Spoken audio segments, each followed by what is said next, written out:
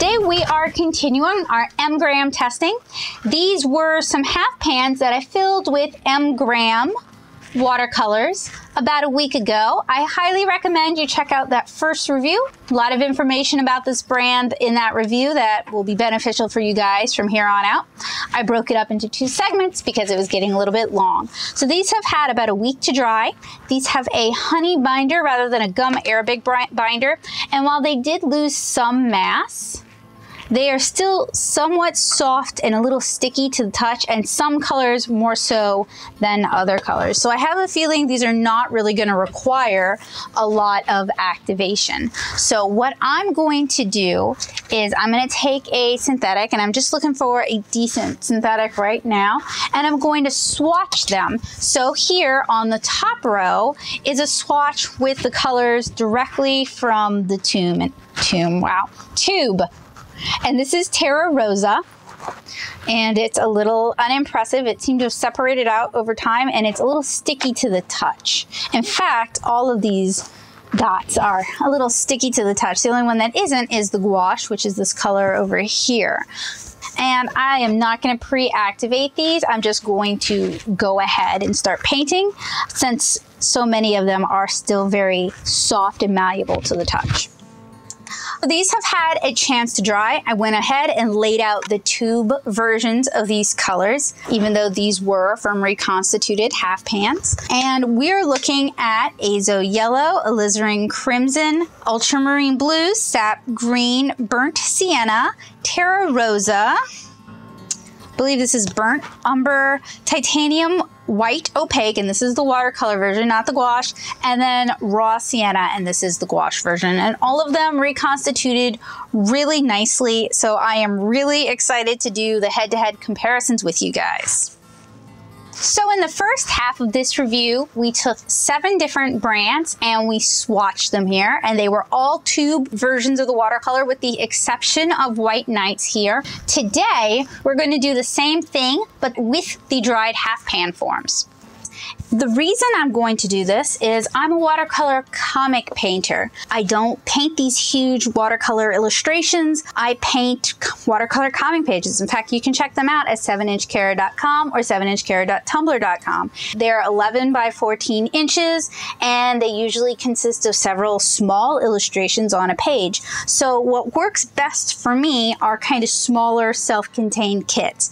And while I've been reviewing my watercolors, it's really important to find out if the tube watercolors work just as well in dried half pans, because I need that convenience. I need to be able to pick them up and get them cleaned away, because not only do I paint watercolor comics, but I have cats, and cat hair gets everywhere, and cats will run through whatever they feel like running through. So having a portability factor is really important to me. So as I've been doing these reviews, I've been putting them in half pan or whole pan palettes so that they're a little easier for me to work with. So we're going to be looking at our M-gram set in this lovely fashionable Altoids tin, the Sennelier set in this Trader Joe's ginger mints tin, and this one's fun because I did magnets on the back. I have a tutorial for that. It's very easy to do. We have in this small pill box the Daniel Smith Essential 6 set, and I'd also added Lunar Black and probably a burnt sepia, but we're only going to be testing these Essential 6. We're going to be looking at the already in pans White Night set. We're going to be looking at a selection of Qor watercolors. We're going to be looking at Holbein watercolors. And we're going to be looking at Mijello Mission Gold watercolors. And everything but the White Nights started out as tube watercolors. So this is a really good test to see which of these hold up better, which of them retain their color a little bit better, anything like that, which would be important for those of us who work with both tube watercolors and with half pan dehydrated watercolors. And I know that Qor has recently released their own dried half pan set, and mine is on back order, so I can't wait to do a head-to-head comparison between these homemade half pans and their official half pans in the near future. Now, for the sake of my sanity, I am not swatching every color in the set. I am going to swatch them in the same order as the tubes, and we're basically going to replicate the same swatches from the first video. So that way, maybe we can hopefully one-to-one compare the colors. So I am going to start with the M-Gram paints.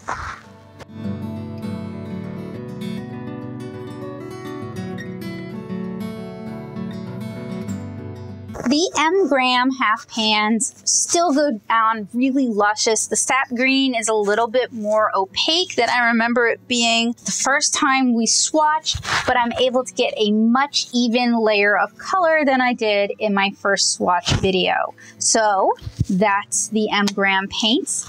Next, we're going to do the St. Petersburg White Nights. And I have an unbox and swatch video for these whole pans.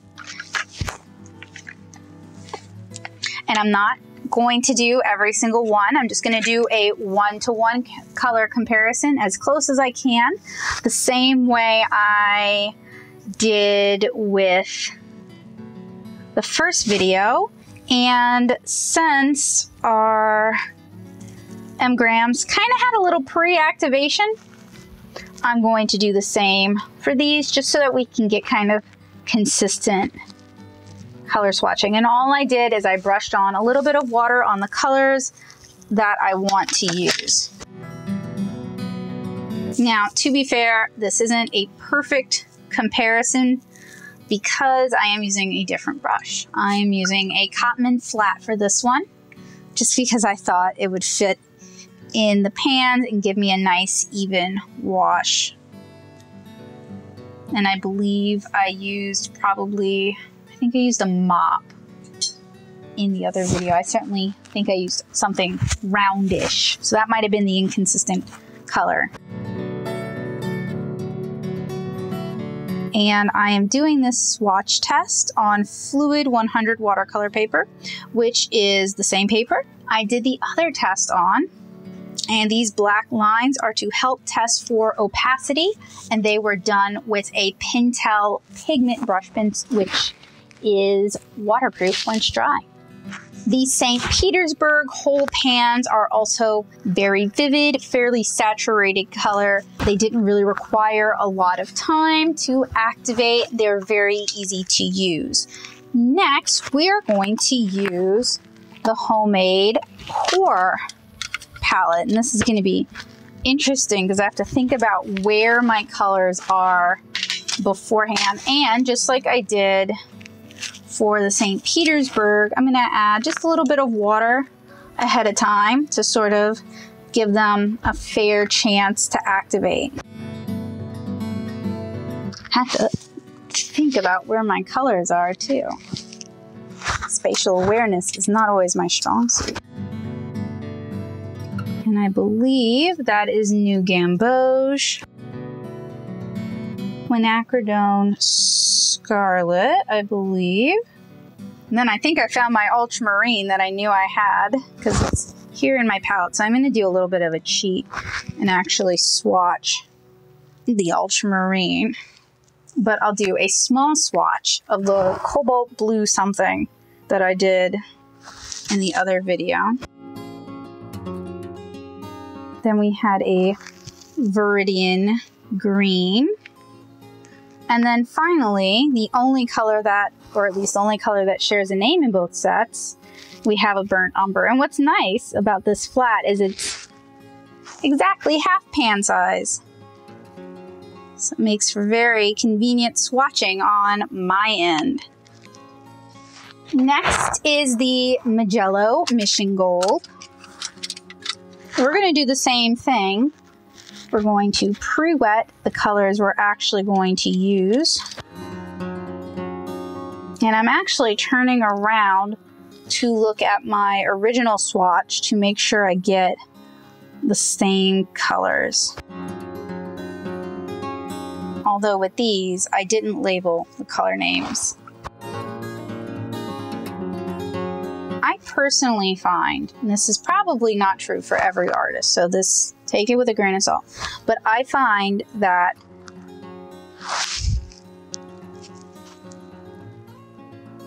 Yeah, okay. It's like I'm missing a color. There it is. I personally find that working from half pans, I also tend to get more saturated colors that I can paint with more consistently than their tube counterparts. Let me know in the comments below if you find that you have the same experience. I'm curious if it's, I don't know. I pursued a lot of my watercolor education through the School of Internet, which is Google, and watching videos and reading reviews and attending hands-on creativity and other small local events. But even though I went to SCAD for my master's degree, that's in sequential art. I didn't learn watercolor while at SCAD. So, you know, how I experience things might not be the norm when it comes to watercolor. So I'm curious how much of what I'm experiencing is a shared experience, or it's just like, that's just you, Becca, you're crazy. All right, Holbein 18 color. We're gonna do the same with the Holbein. And as with all the other colors, I'm going to pre-activate these first. I have to think about where things are.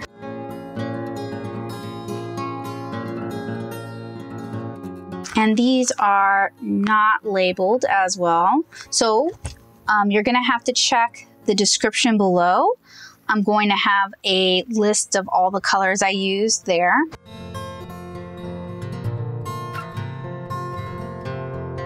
Oh, that's a phthalo. It's not the color I wanted. Or no, it is. It's the same one I swatched in the tube video, so I guess that's the color I wanted. And I'm still sort of figuring out what I want to do with large format color corrected watercolor scans, because I would love to make those available for people, since I know these videos aren't always 100% color accurate. You know, it's always hard to tell. So I'm kind of thinking, because I am ending Natto Soup Art and Process blog in 2019, but I'd still like the color swatches to be available for people. I'm sort of thinking I might do something through my Patreon. So next is the Daniel Smith set, and I think I'm going to, I could almost swatch all of them. I don't want to do any color mixing. So, and also some of these colors are a little grungy, so I'm going to clean them up just a little bit. I actually use this as my one of my field sets. And then this red is really more of a blue red, so I'm going to activate this red, and then ultramarine, and then, you know what, we'll do the blue as well. Really, these swatches, it's not to compare the color, it's to compare the vibrancy, the saturation, how smoothly they go down.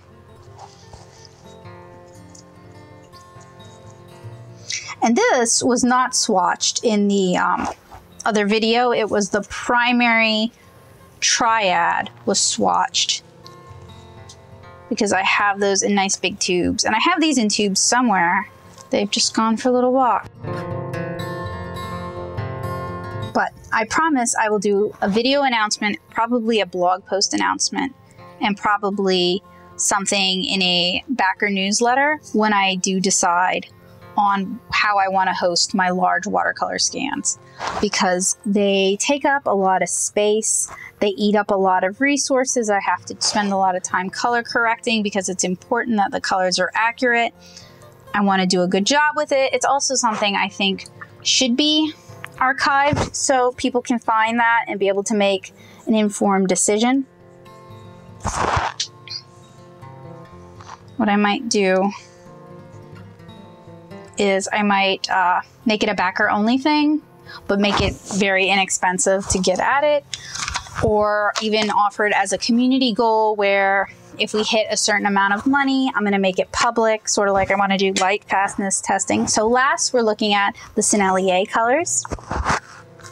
I don't wanna build a website around it. So basically, I was thinking I would scan them and put them on my Google Drive and then give my backers access to those files. But I'll figure it out and I'll let you guys know. It is important to me to do it. At some point, I'd love to do like an art supply wiki or something similar where we can collate reviews and swatches. Not just mine, but you know, any artist who'd like to contribute their reviews. So it's all in one place. But if you guys have any thoughts for how I can distribute my swatches in a way that's fair to me as the person doing the work and fair to people interested in that information, that doesn't necessarily put it behind a paywall, but it doesn't cost me to have it online, let me know in the comments below. And if there is an art supply wiki out there that I'm not aware of because I was not informed of it, let me know that also, because why reinvent the wheel when I can just collaborate? So, just like when we swatched this set the first time, this is not a one-to-one comparison. This is Sennelier's test set versus M. Graham's test set, basically. And both of them they're very interesting because they're both made with honey. And M. Graham claims that honey is why they're the best. They do make beautiful watercolors. I am not contesting that. But to be honest, all of these watercolors that I've swatched, look at them. They're all beautiful. They're all vibrant. Some are a little more vibrant than others, but they all reconstituted from a dried half pan beautifully. Proof's going to be in the pudding when they dry, but I really think they all have merit and they're all good watercolors. Okay guys, so here are all the sets we swatched. These colors are mostly dry. I'm gonna zoom in out of the thumbnail shot there so you guys can get a little bit better look at the colors. You know, maybe it's me. Maybe my tastes are suspect. I don't know. I'll let you guys be more of the judge. But all of these colors from all of these brands deliver vivid, consistent colors. There is some gradation for some colors, but that is a natural, normal part of watercolor. That's one of the selling points for Daniel Smith. Like the ultramarine there is made from lapis lazuli. It's a gradiating and sedimenting color. No, just sedimenting. You can gradiate it if you want. But the point is, like, all of these colors seem to perform consistently well. I'm gonna do a lift test with these after this has had plenty of time to dry, just like I did with the other set of swatches. But I think what it's going to boil down to is, what can you afford? What do you enjoy using? What works for you? The M. Graham set of 5, so these and this brown, I'm gonna do a field test for that soon. I'll probably use the half pans just because this is a more convenient form factor for me. But I have a feeling they're going to perform beautifully and they're gonna deliver rich, lovely color. But that's the same as the Sennelier. Their test 5, which I honestly had my doubts that I'd be able to mix the colors I wanted, but you guys can check out the field test by clicking the card here. They deliver beautiful, vibrant color. You can't mix every single color you want, but this is just a test set. This is just to get you hooked. So same as the Daniel Smith Essential 6 set. You guys can check out the field test for that as well. Beautiful, brilliant, clean mixes, nice color effects, just a joy to paint with. Same as the, or similar to, I should say, the Mission Gold watercolors. These are beautiful, beautiful, vibrant colors, an underrated brand. It's starting to get some of the recognition it deserves, but these are just gorgeous paints. You can't find them everywhere. I got mine on Amazon. I used to be able to find them at Jerry's. I went to Jerry's today and I didn't see them, but they're beautiful, clean colors. They mix well, they paint well. These are great. So this isn't like a definitive anything, but I really feel like it's gonna boil down to what are your needs? How do you like to paint? Do you want your paints already in pans? Do you want to use a limited color selection for painting on the go? Are you looking for a lot of clean quinacridones, clean blues? Once I finished doing all my tests, reviewing all the watercolors I'm going to review, I'm going to do an overview video. But since I did so many swatches for the M gram video, I thought it would just be a good opportunity to just say these are all really good options.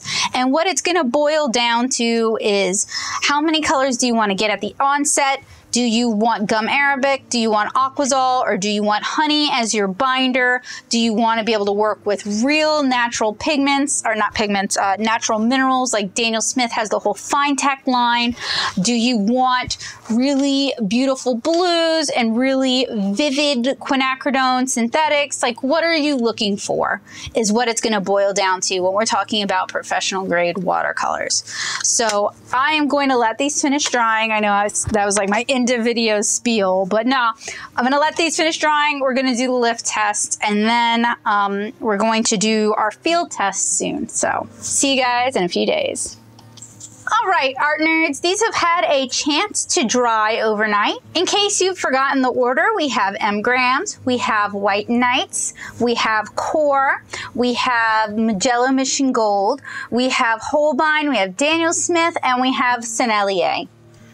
So this is the half pan lift test. There shouldn't be much of a difference, but I want to do it for consistency's sake.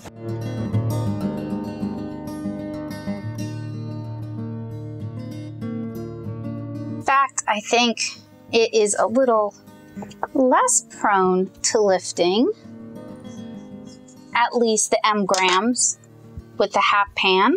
Could be that, I don't know, maybe since we allowed them to evaporate a little bit, the consistency changed, and that kind of changed how the paint reacts.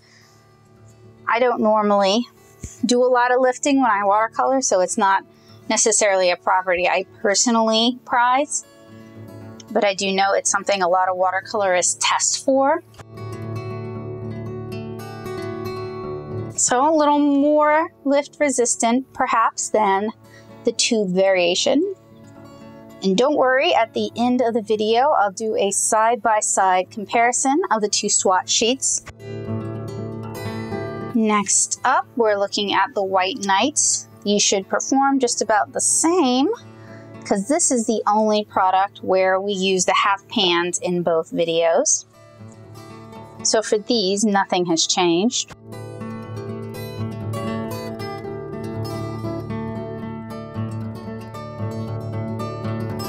Next, we're doing Qor.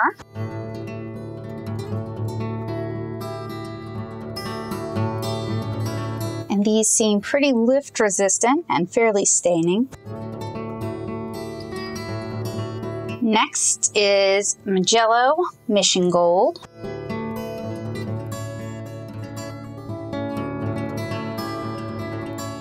Next is Holbein. And like I mentioned in the first video, these are all watercolors that I have tested here on the channel. So you can check out the Unbox and Swatches and field test right here.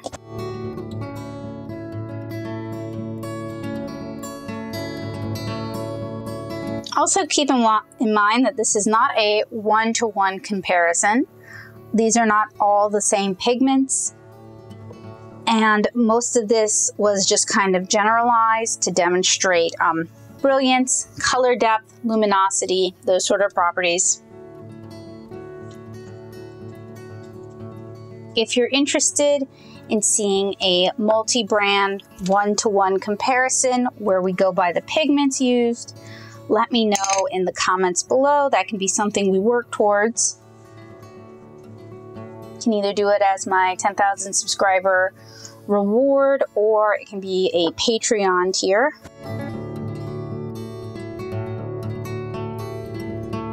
I did try to match colors when possible though.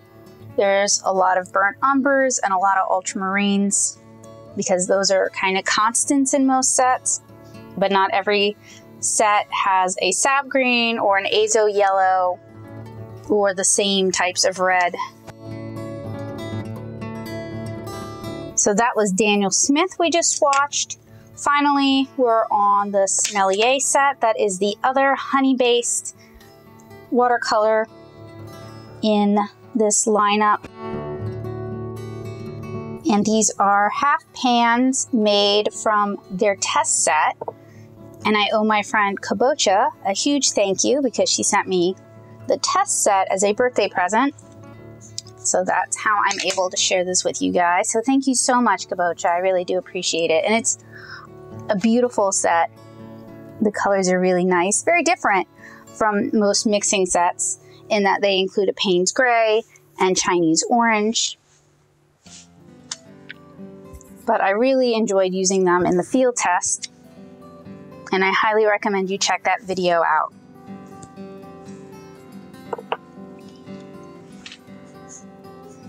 All right, those are our half pan lifted swatches.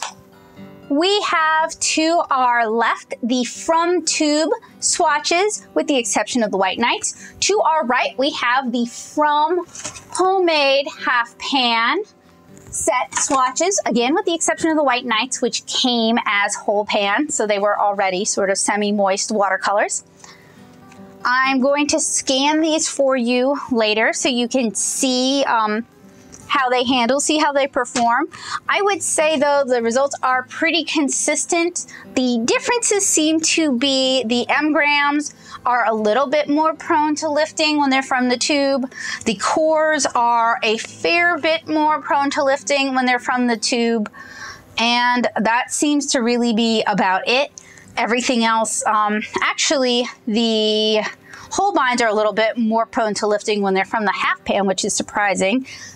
Other than that though, there doesn't really seem to be a lot of differences. I personally find working from the semi-dry half pans to be easier for me. I tend to get more consistent color swatches and I tend to get more consistent color coverage.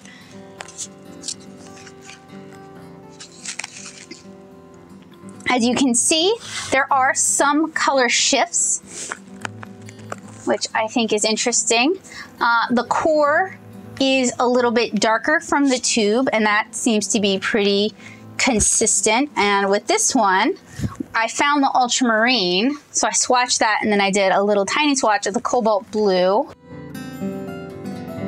And the colors in the Mijello Mission Gold seem to be just a little bit more intense from the tube as well.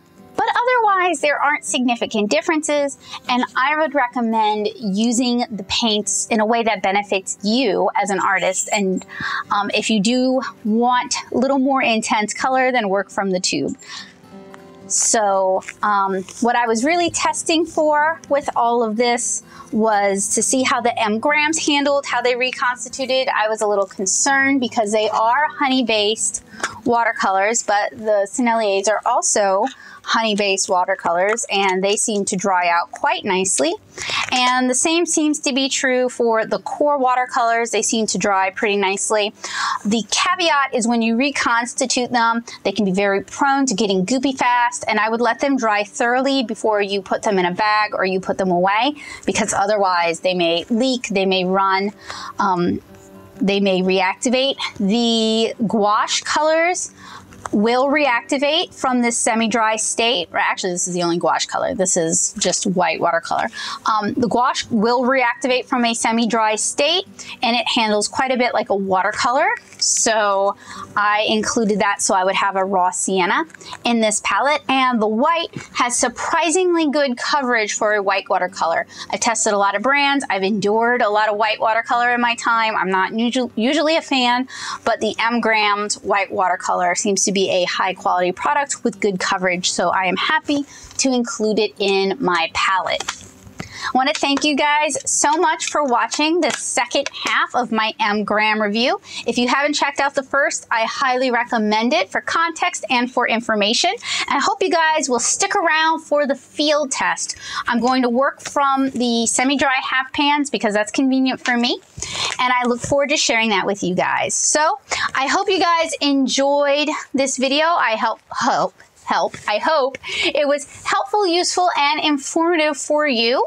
I am a watercolor artist and illustrator, so my needs as a watercolorist are, a watercolor comic artist and illustrator. So I know my needs as a watercolorist differ from your average watercolorist. I hope my advice and what I showed you guys was helpful for your needs specifically as well. If you enjoyed my video, it would be amazing if you could tell a couple of friends about my channel. I'm trying to grow, I'm trying to develop, I'm trying to build an audience, and that would be a huge help. And if you're looking for more watercolor tips, tricks, and tutorials, not only consider subscribing for more of those here, but also head on over to nattosoup.blogspot.com for my wonderful watercolor basics series. If you're looking to enjoy some beautiful watercolor comics for free, I highly recommend you read my all ages watercolor comic 7-inch Kara at 7inchkara.com and 7inchkara.tumblr.com. I can't wait to see you guys again, and I hope you have a really great day. Bye guys!